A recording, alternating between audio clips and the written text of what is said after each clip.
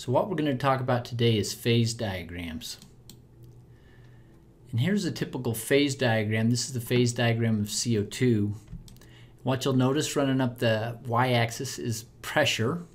So starting at the bottom, it's low pressure, increasing as you go up. And what runs along the x-axis is temperature. Starting at the left, it's low temperature, and as you go to the right, you're increasing temperature. So point A is how you would typically find carbon dioxide, or what we call dry ice, at the grocery store.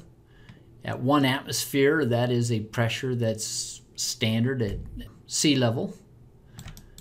So you might go into the grocery store and find dry ice in the solid form. It's in a cooler that's at 80 degrees below 0 Celsius.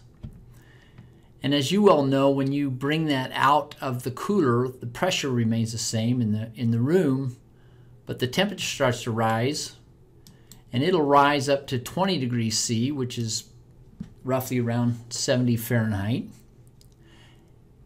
And as this diagram shows, dry ice solid, 1 atmosphere at -80, will go directly from the solid to the gaseous state without going through a liquid transition, or it sublimates.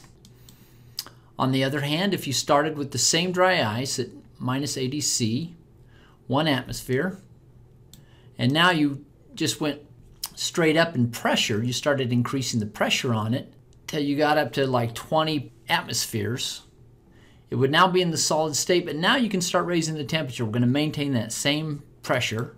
It will act like many materials we know, that as you take a solid and you start to heat them up, they're gonna melt and become liquid. And then if you continue to heat them up, they'll become gaseous.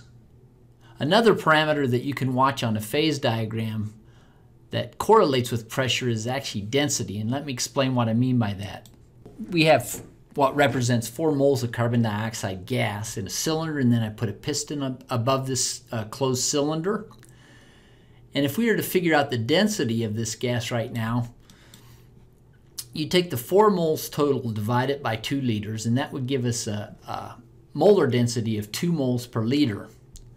So now imagine that you increase the pressure, so you start lowering that piston, and the pressure would increase, but also the density would increase. Now we're to a 1 liter volume. So if we did the calculation, 4 moles divided by 1 liter, you have a 4 mole per liter density.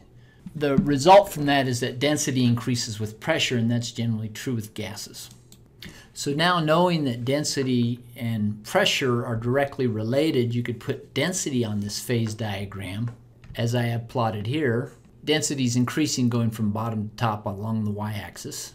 So if I start at point A, now I have carbon dioxide. I've raised the temperature a little bit from the earlier example.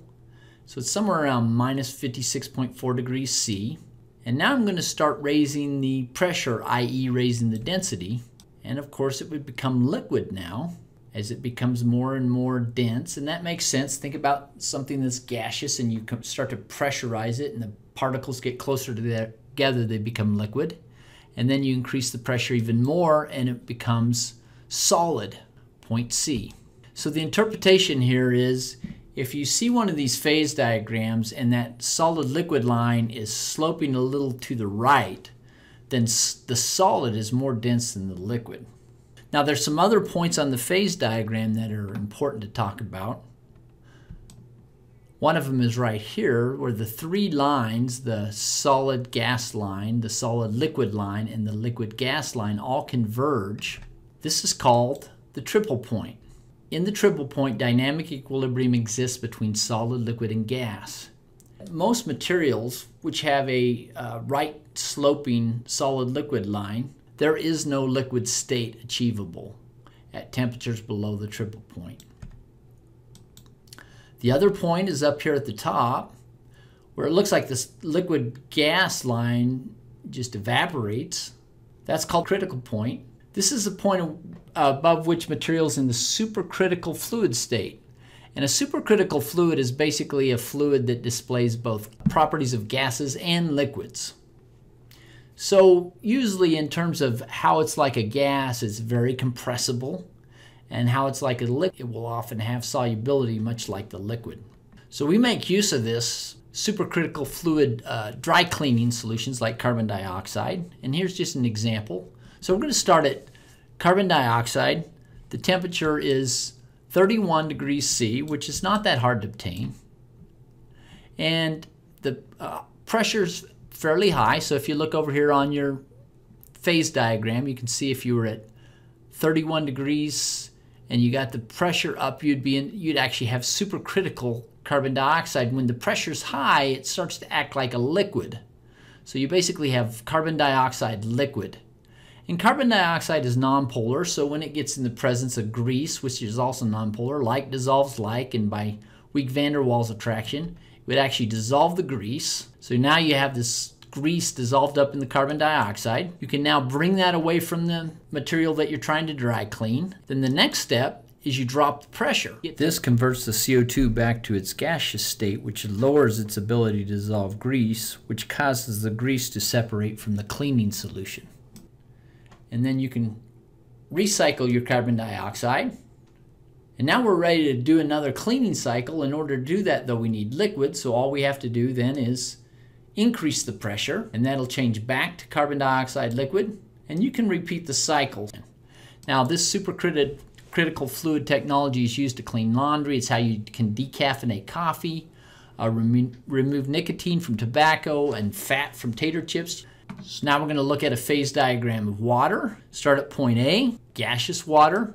As you raise it up to point B, increasing the pressure, you can actually turn it to ice. And if you raise the pressure some more, it turns to water. So now this is where it's unique in that water is denser than ice. And we know that to be true.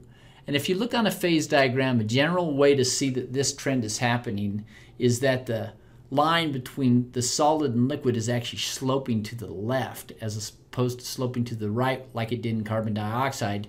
Another thing that you know about water, and it's true of most solvents, that you can boil liquids by dropping the pressure, and this allows you to boil liquids without raising the temperature to dangerously high temperatures. Sometimes at high temperatures you promote explosions or oxidation reactions. So if you can keep the temperature down, you can still boil it safely. And now I'm going to show you an example of how pressure affects boiling. So we're all familiar with boiling. In this case, we have water. These are inert ethers, they're called. They're just inert chips that have a lot of surface area. So the liquid water is turning to gas right there. And this is at a temperature here in Colorado of about 92 degrees Celsius. So another way to get water to boil, this water is obviously not so hot that I can't handle it. It's well below the 92 where it boils temperature-wise, so the temperature's dropped. So now what we're going to do is hook it up to this vacuum line and lower the pressure.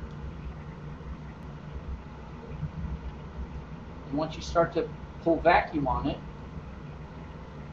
and lower the pressure, it immediately begins to boil again. So that's another way to cause things to boil. The temperature hasn't increased at all. We're just dropping the pressure in the head space. So I hope this has helped you understand phase diagrams.